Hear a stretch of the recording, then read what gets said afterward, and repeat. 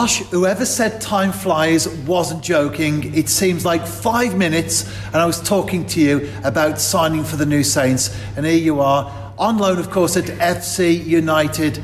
How did that go on Saturday, because you made your debut? Yeah, time flies, doesn't it? You know, I've been here nearly 6 months now, I think, at TNS. I've loved every minute, but you know, I need more game time, so in order to do that my agent sorted out a loan move, and it's FC United, so that's the next step for me and I'm looking forward to it.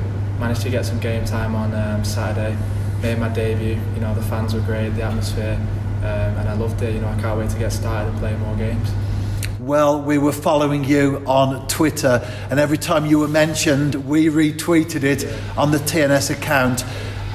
What was the difference, if any, albeit in the few minutes that you played, in that league compared to the JD Welsh Premier League? Yeah, well, for starters, it's grass, so we don't play an Astro over there, but the pitch wasn't great at all. You know, it was full of bobbles and it wasn't great. But because of that, the ball was just booted long, and you know, it wasn't the best game to play football, and it was more of a battle. But you know, you adapt to whichever game you have to play in, and you just get on with it, really. And although you're still training here at Park Hall in the week, FC United do train a couple of nights, so you've been there with the lads. How are you fitting in with the squad? Yeah, I'm fitting great. The lads are all great with me. You know, I went on my first day, got introduced to all the lads. One of them, I know two of them actually used to play here, so I know they came up to me and started talking about that. So yeah, they've all been great with me and fitting well, and you know, hopefully just play more and get used to playing with them. It's a small world, really, football, isn't it? Yeah, really small. And like I said, two lads used to play here as well, so you know, that's good for getting to know the lads and getting used to like speaking to them and everything. So yeah, it was good. And Josh, you have two massive supporters.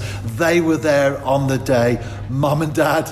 Yeah, of course, they go everywhere with me.